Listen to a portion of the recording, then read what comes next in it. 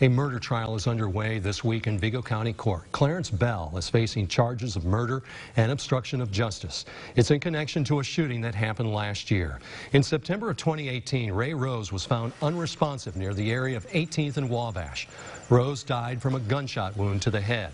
According to authorities, while searching Bell's home, police found bullets that matched one found in Rose's head. Police also said surveillance video showed Bell's truck driving near the crime scene during the time of the murder. Bell was also accused of saying he'd shoot Rose after the two allegedly got into an altercation. The jury was seated in the trial on Monday. We'll keep you updated on the outcome of this case.